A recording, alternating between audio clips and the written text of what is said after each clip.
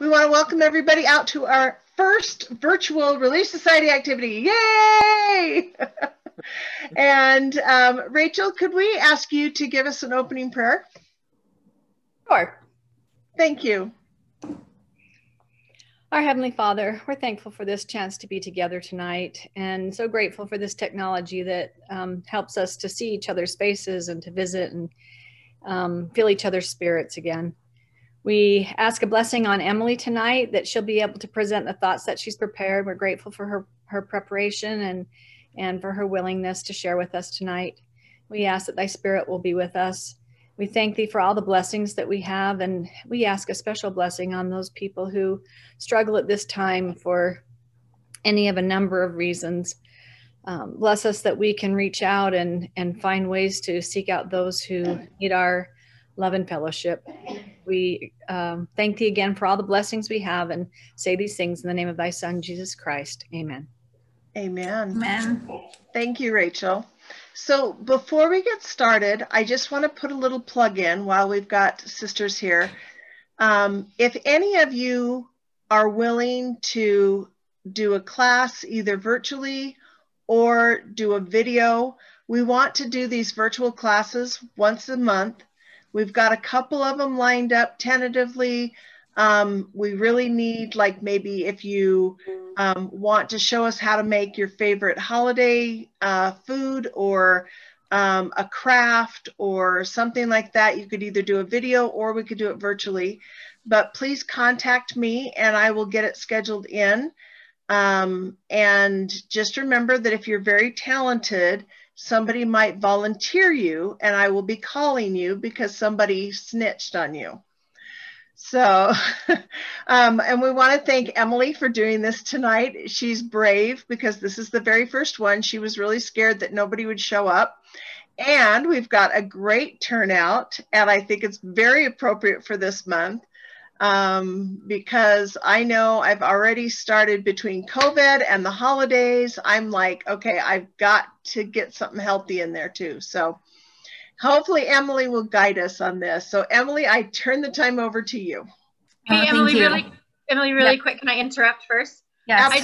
I just noticed that Sandy Toolson is on here, and I just wanted to welcome her. She's brand new to our board, just moved in. So I just want to say, welcome, Sandy. We're glad you're here. Yeah. Well, welcome, Does Sandy. she have her video on? Nice to meet you over the... I can put it on if you want. Yes, I want to see what you look like. Is that silly? No, I'm in a coat still. Oh, there you are. That's cool. That's cool. I'm still in my clothes yeah. too. I'm glad I'm not the only one who wears my coat inside the house. Like, I just come in and then I don't ever want to take it off. So Yeah, I just don't until I have to do the dishes. yeah. Anyway, Hi, And Sandy. where, Sandy, can you tell us where you live? I'm sorry. I live. Do you know where Sarah Anderson lives? Tell me what street. On Nantucket. Sorry, Sarah. Okay, yes. I live next door to Sarah on Nantucket. Awesome. Oh, cool. Yes. I Welcome. didn't realize that. Thank you. Awesome. For those of you that are new to virtual meetings or whatever, basically we put our mute button on while the speaker's speaking. If she asks questions, just take your mute button off. If you want to say something, you can either raise your hand this way, or there's a chat that you can raise your hand, I believe, in there as well. I will kind of try to monitor that on the chat. If you have comments that you just want to make during the meeting on the chat, we can bring it up and you can just type it in, or you can take off mute and just jump in, either way. So, but we love the participation. So, all right. Okay, so I actually didn't realize this was the first virtual activity, or I maybe would not have been like so willing to go first, but it's fine. I'm excited to have everyone here who's here. So like Gay said, I think lots of people are feeling the stress of the holidays, the stress of COVID, and we tend to take it out on ourselves. So we're going to talk about healthy habits today. We're going to talk about how to make some good choices. But I think if you're here to talk about diets or how to lose weight. You might be a little surprised about what we talk about tonight because it's not going to be that. I think specifically, this is the time of year that we think about giving, and we are so, so generous with other people. We're generous with our kids, we're generous with our friends. But when was the last time you were truly generous with yourself? You may be thinking, oh, I give myself plenty. You should have seen me with those chips or with those Christmas cookies. I give myself plenty. But that's not giving yourself credit, first of all. And it's definitely not giving yourself a healthy relationship with food. And so that's what we're going to talk about tonight. So I feel like I was probably a little bit extra and made a PowerPoint presentation. So I'm going to try to share that. Give me a second though, because I have never shared anything on Zoom besides my face. So hold on.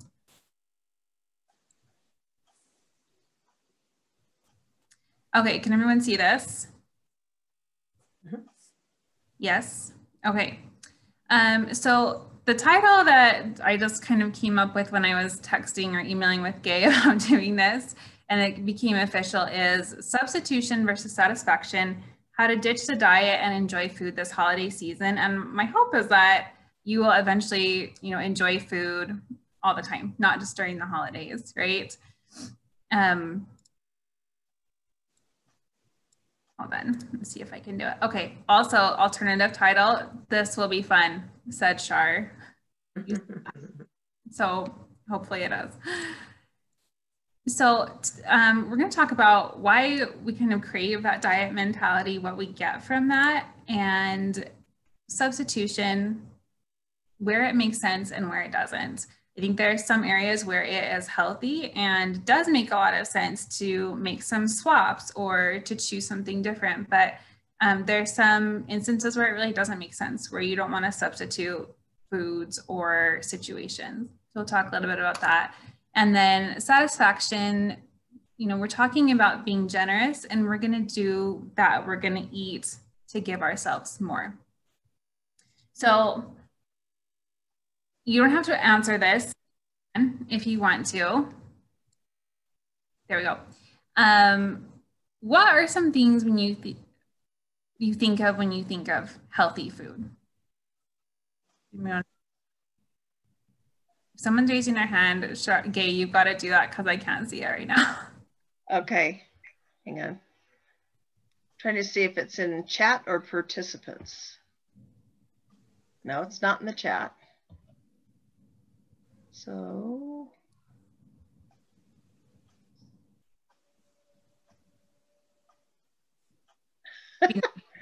if you raise your hand, unmute yourself and jump in. You don't have to raise your hand. Yeah, go ahead and just unmute yourself and jump in.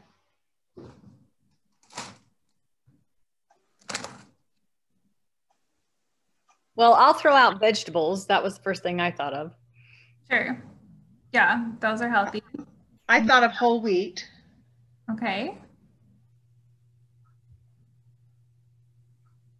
So what about when we think of unhealthy foods? The chocolate cake I have sitting on my counter. Yeah. It was Sugar Jennifer's birthday, so. Well, Gay, just so you don't feel left out, I also have cake on my counter. I haven't opened it yet. But I think sometimes when we think of good versus bad foods, we kind of think like something like this is bad. This is Doritos. Something like this is good. But what we talk about with my kids and my family all the time when they come home from school with their little worksheets and they're like, good foods and bad foods, healthy, not healthy. All foods are healthy. I firmly believe all foods are healthy. Food has what you want, has a place in your diet. And if all you ate was Doritos, that probably would not be very healthy, right? And we can agree on that. But if all you ate were apples, that wouldn't be very healthy either. You'd be missing out on a lot of nutrition. And so even though this has kind of this health halo, like, oh, this is the healthiest food, sure, it's healthy, but not if that's all you're eating. So I think you can find a place for those foods in your diet, and especially during the holidays. So we'll talk a little bit more about that. So I love this little meme. I don't know if everyone can see that, but we see like the apple versus the cupcake. I'm being good, I'm being bad. You're not being either. You're being human when you eat those foods. And it shouldn't really have a moral value for you when you eat that kind of stuff. So we tend to view these food relationships as really black and white, like good or bad, all or nothing. I'm going to eat all the Christmas cookies or I'm not going to have any. But I think relationships are much more nuanced than that. There's a lot of gray area. There's a lot of, choices and agency, which I think, we can always tie it back to the gospel. We have our agency so we can make these healthy choices for ourselves. So I think what makes us feel really good when we're on a diet is the empowerment we feel like we're giving ourselves. When we're on a diet, when we're like doing keto, or we've heard about our friend who's doing Whole30 and it's the best thing, we feel like they have been empowered to take care of their bodies. But that's something that you can give yourself without a diet. And I would really encourage you to do that. We're allowed to have that same power without restricting what we eat. And I think that would be the most healthy thing. So this is the fun part. Shar said it was going to be fun. So if everyone would do me a huge favor and participate in this, even though I can't see everybody, I think it'd be really valuable exercise if you would do this with us. Just grab a piece of paper. A piece of paper doesn't have to be this big, but it should be like a rectangle shape. Just grab a piece of paper. I'll wait. Let me give you a minute to grab something. Piece of paper and something to write with.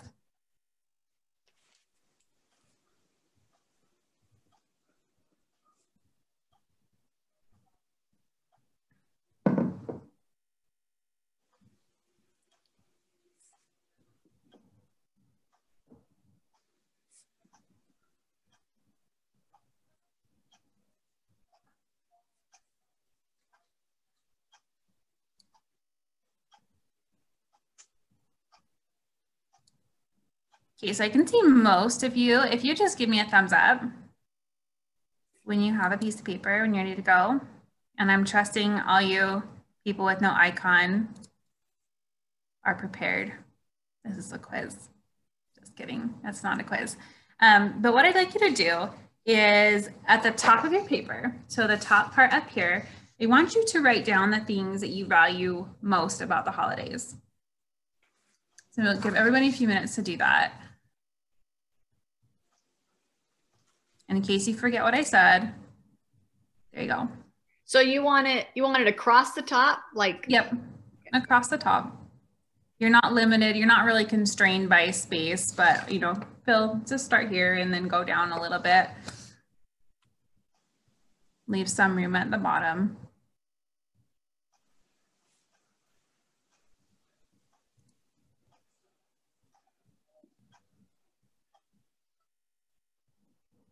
Hey, Marianne, since you're in, we're doing a little activity, so we'll wait for you. Get a piece of paper and at the top, write down what you value most about the holidays.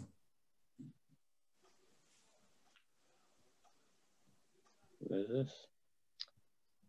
The Relief Society is doing some Zoom classes, and Emily Wallis is doing one on holiday and keeping yourself. Hi, Marion. Hi, everybody. Hey, Mary. Hi, Hi. Marianne. You said hi to me. Hi, JJ. Hi.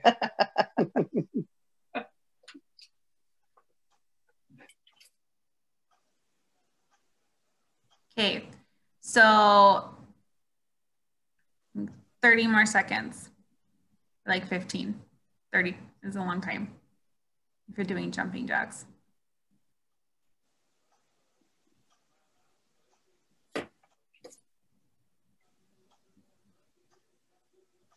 Okay, so everyone should have their things written up here at the top of your paper, what you value most about the holidays.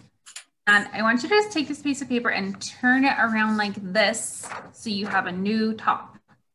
Okay, hopefully you didn't fill out that whole page. You have a new top of your paper. And then on that top of your paper, I want you to write down your main worries with food. Some of your main worries or your main concerns with your diet or your food. I'm gonna give you about a minute.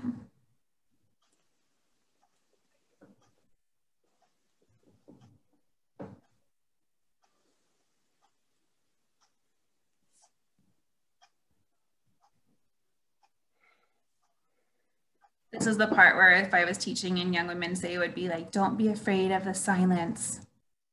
Just sit there. Let the girls write. Let's put some more down here, buddy. Good job. Right there. Over here. And over here.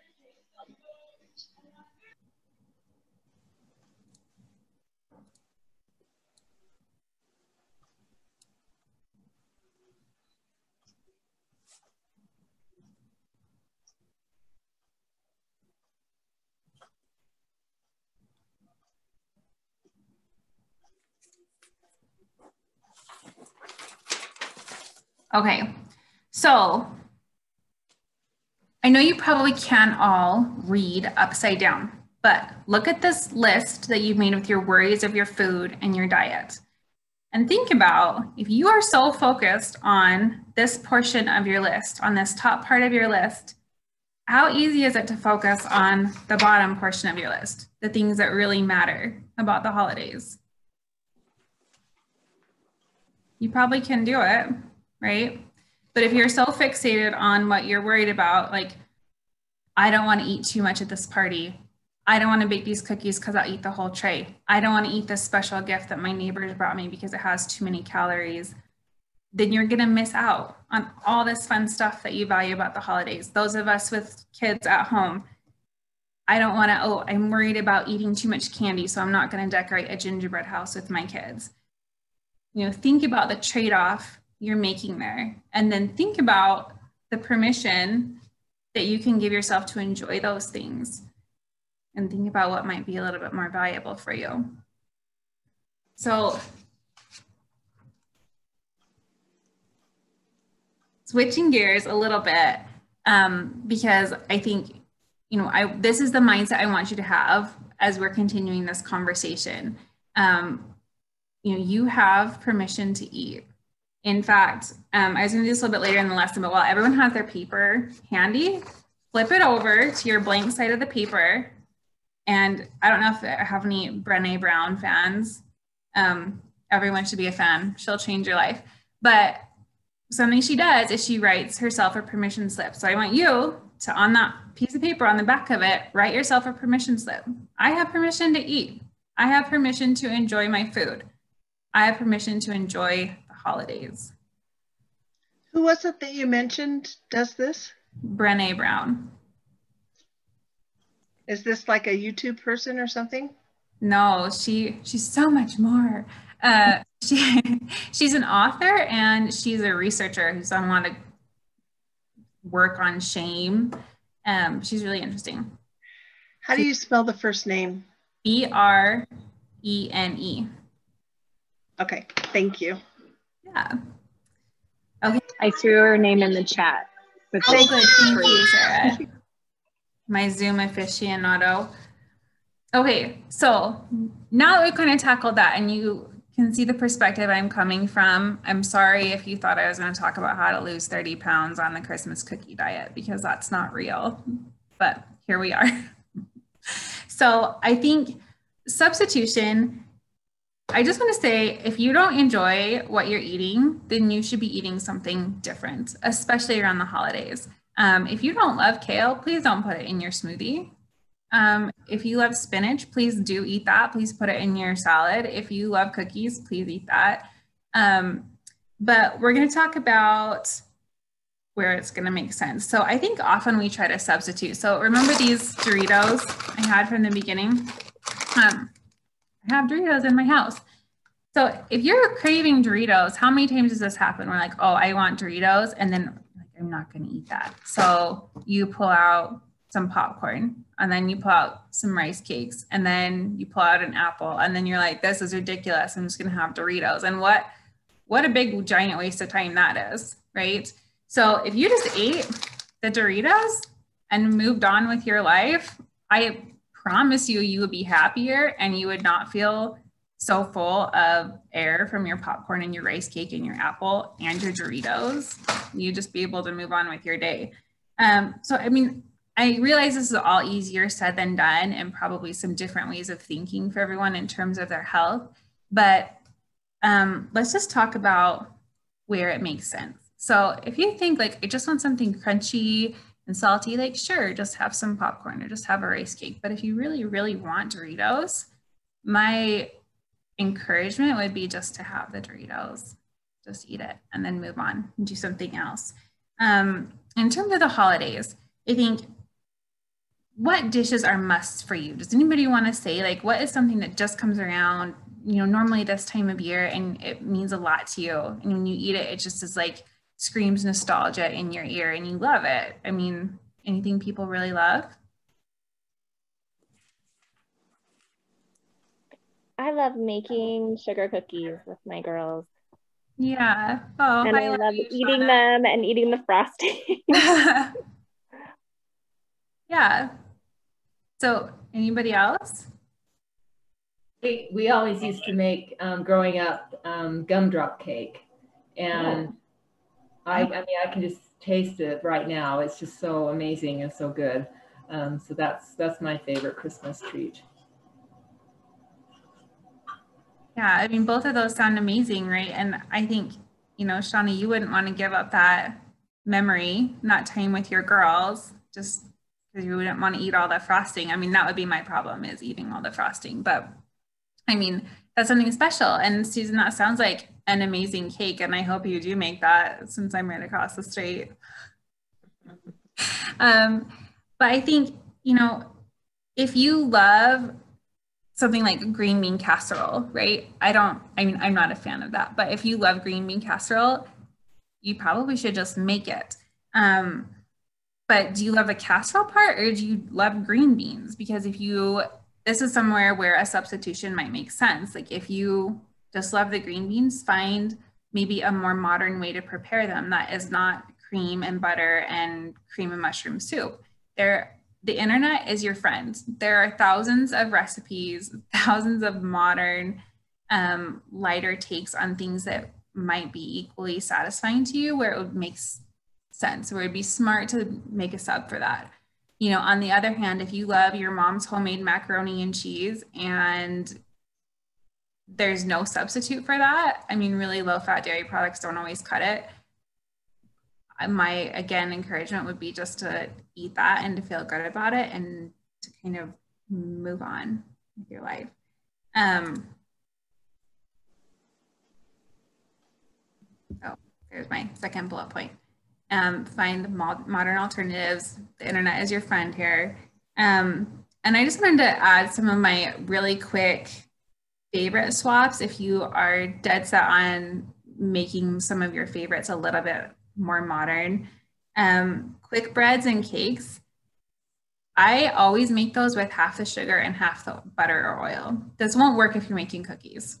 This won't work if you're making cheesecake. But if you're just making like a banana bread or a pumpkin bread or an applesauce cake or something like that, you always can get away with half the sugar and half the oil. It will taste a little bit different. It will, like, texture will be slightly different, but if it's just something that you're gonna bake for breakfast and have with your kids, I think that's a smart way to make a swap there. And another thing I wanted to add too is, this is not as relevant this year because most of us probably aren't going a lot of places, but if you're bringing something to a party or to a get together, this is another place you can really empower yourself. You have the choice, the option to bring a huge bowl of fruit or to bring a huge salad. And that way, you know, there's something you can feel really good about eating and not in place of, and eat the other food that you want. But you'll know that you've had, you know, your fiber or your vegetables, or if you like to mix food like I do, which does not work for everybody, but I love to just put greens at the base of my plate and then put everything on and eat on top of it and just make a giant salad. And it's the best when I get to eat everything I want and be full and happy when I'm done. So I just, again, want to encourage you, don't sacrifice your satisfaction when it comes to your substitutes. There are ways to be smart about it. You can always reach out to me. I always have good ideas on that, but you don't want to sacrifice that. It makes sense for you to enjoy the things you really love. And I think that's the healthiest habit you can make.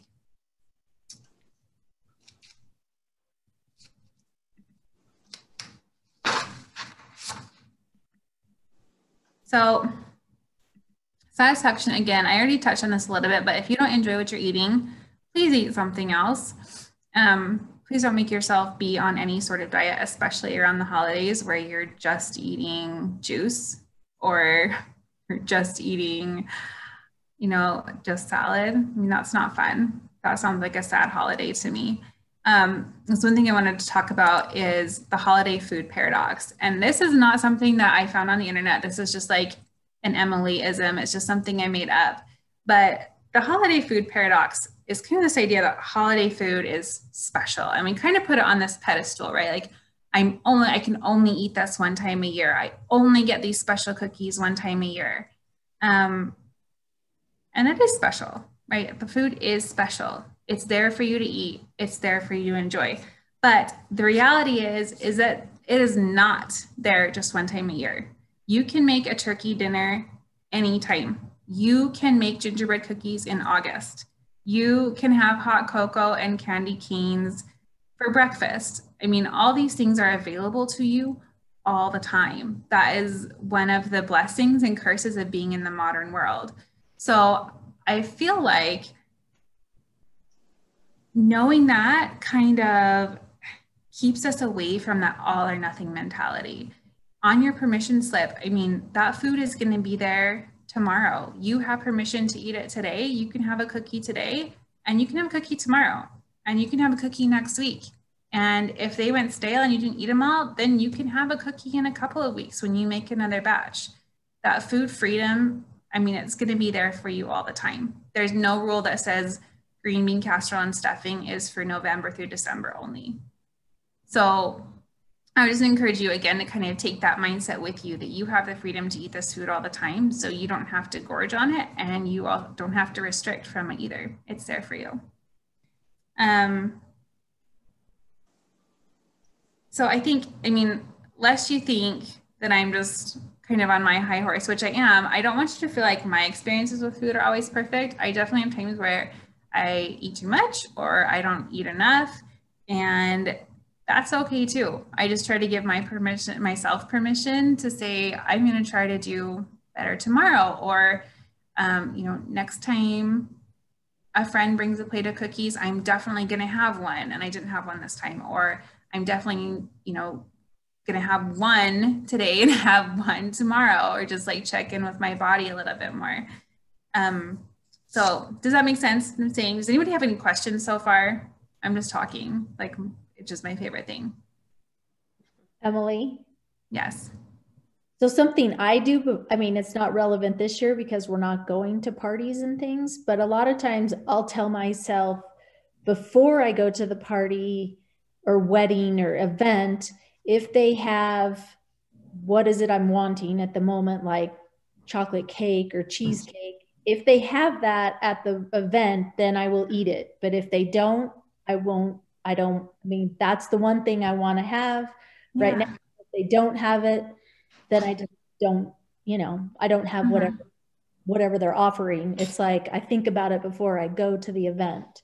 And so, but it's not really relevant this year because we're just in our home. Well, Sandy, I really love that. And thank you for sharing, because I think that is just kind of hits what I'm trying to say on the head. And that's a really healthy habit.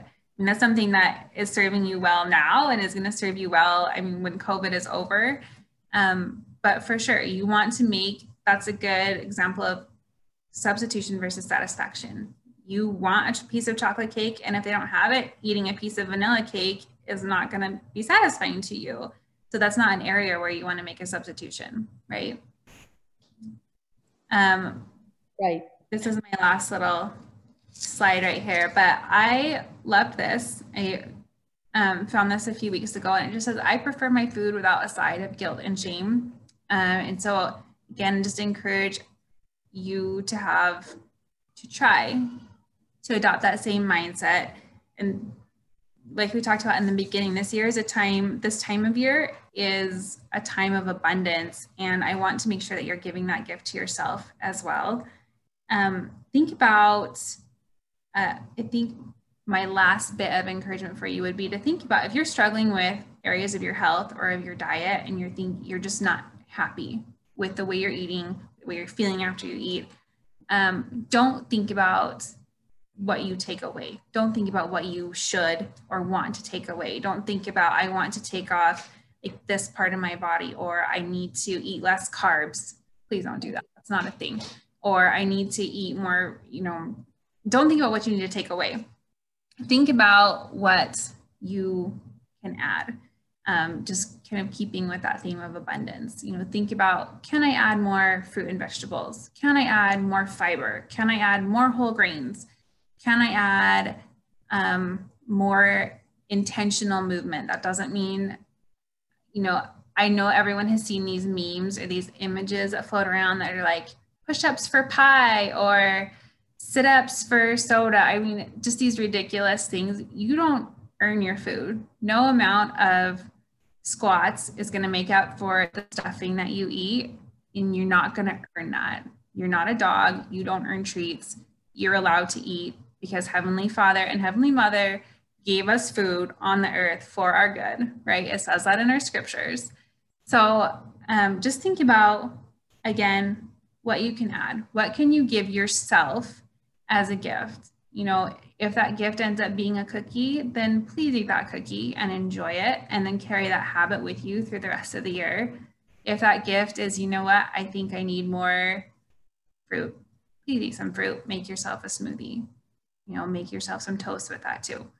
You don't have to wait until January 1st to treat yourself kindly. I think a lot of us too get into this diet mentality towards the end of the year where we're constantly in this like atonement repentance method, like, oh, I ate too much, so I have to restrict, or I'm gonna get right back on track in January 1st. And this is a little bit of a rant, but that's just commercialism trying to get you to buy diet products in January. So please start building that relationship with yourself now in terms of giving yourself something that's good and healthy, and using your agency to choose kindness for yourself at this time of year. So happy to open it up to discussion, questions, chatting. It would be great if I could wrap it up in like 10 minutes and help my husband put the Ninja Turtles to bed.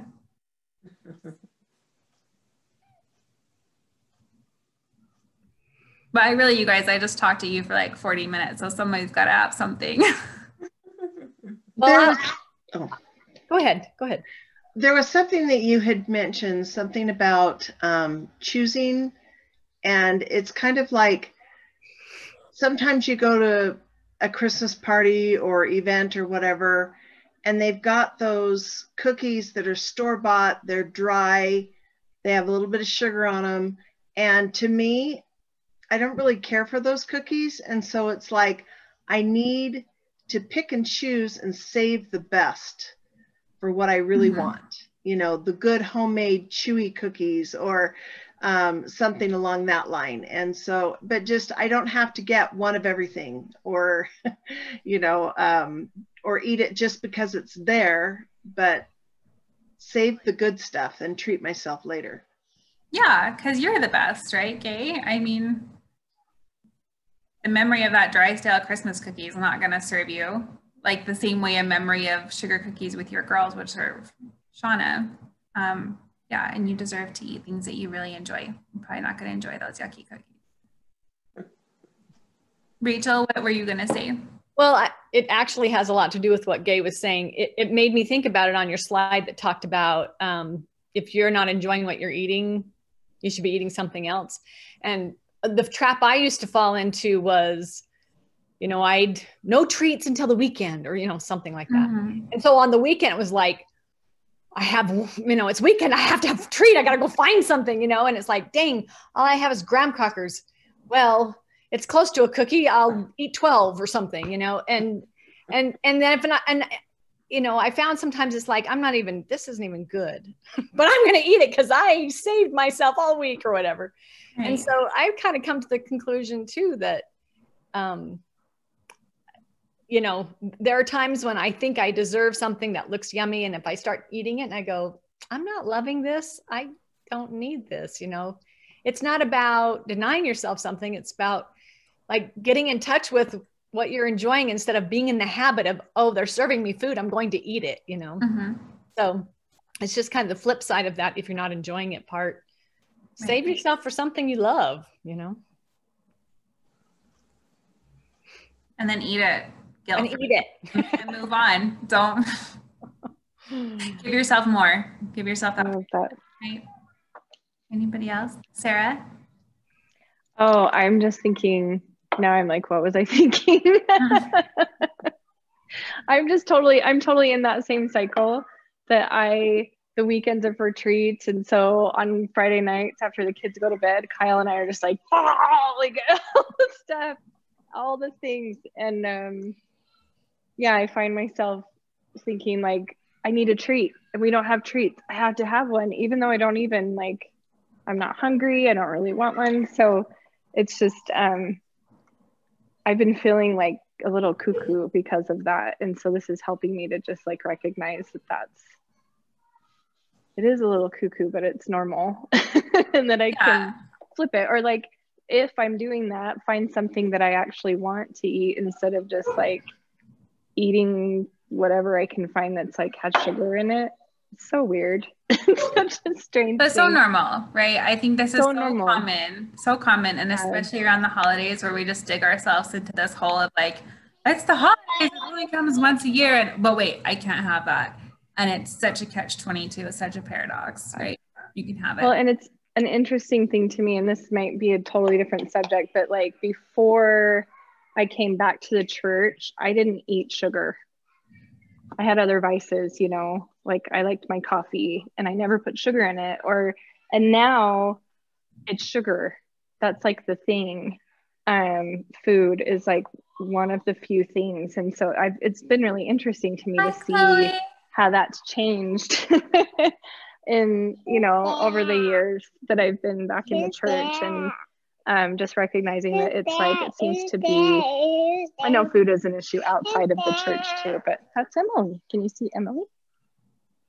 Annabelle and James' mommy. Hi. It's kind of hard to see her on my phone. She's small up there. But anyway, that was just a thought that I had. It's interesting how it's just become like a new battle for me. That's a new thing. And now I'm in the phase of like, well, so I gotta scale and like back. I talked about on that first side, it becomes a moral issue, right? We like label these behaviors good and bad, and when we don't have other behaviors we're labeling good and bad, I think it's very easy to focus on food. I mean, it's getting away from. Everyone needs food, even if we try to tell ourselves we don't. Right? Right. Else? Thanks. So I just want to say thanks for listening to me. Thanks for listening to me talk. I am definitely here for anybody who needs support. If you do find yourself struggling with food or your choices, I'm happy to help you with that, provide you with some professional resources. I'm not a professional. I am like a health hobbyist. I've been really interested in food and exercise since I was 11. And it's just something that I have learned more about, and I expect to be learning about for the rest of my life. So it's interesting to me. It's fun for me. I love to cook. I love to work out. I love to eat food. And I think like everybody, I'm in this pursuit of total health, and that's spiritual and mental and physical, and they all go hand in hand. So I wish I had a scripture for you, but I don't. So I'll just say these things in the name of Jesus Christ. Amen. Amen.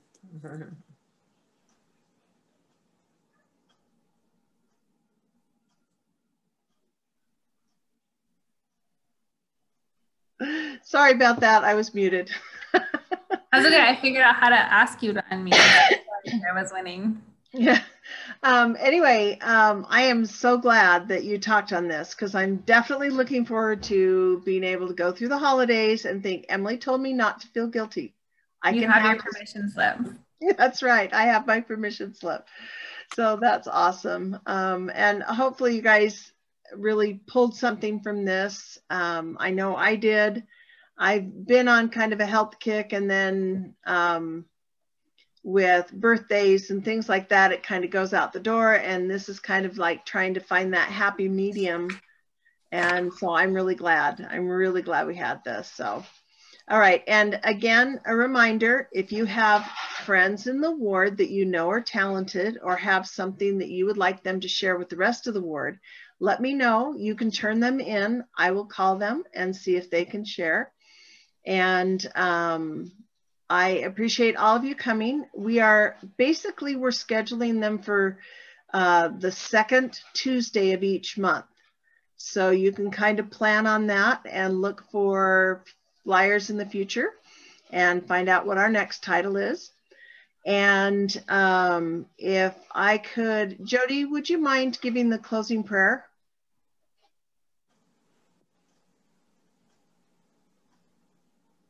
Is she still there? Maybe she already went off. Shauna, would you mind giving the closing prayer? You need to unmute. Yes. Okay. There you go. Perfect. Our dear Heavenly Father, we are grateful for the opportunity that we've had to gather together as sisters through the internet. And we're thankful for Emily for the preparation that she's put into this, and for the other sisters who've been able to share, that we can learn the importance to take care of our bodies. And we are grateful for our bodies. We're grateful for the agency that we've been given. And we're especially grateful for this Christmas time of year.